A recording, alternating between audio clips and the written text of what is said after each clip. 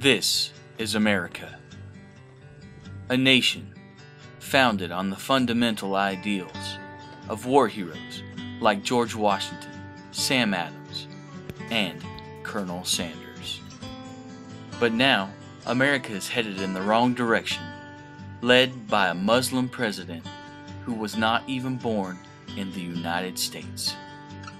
America needs someone with values, someone with principles, someone with a beard. Mike Taylor has that beard. Mike Taylor believes in America. It's right here. Mike believes in literacy for everybody. He believes in equality for the rich. Mike wants to send all those illegal immigrants back where they belong. Professional sports. This country was full of immigrants when we got here.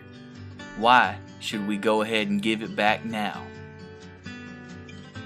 Mike Taylor is compassionate, but also tough on crime. He has the support of the Tea Party movement. And though he has been in office for over 30 years, he is not a career politician. When it comes to social issues like abortion and gay marriage, Mike Taylor believes the same thing you do. So this November, let's send a message to Washington, an ambiguous one. Vote for Mike Taylor. It's a vote for freedom.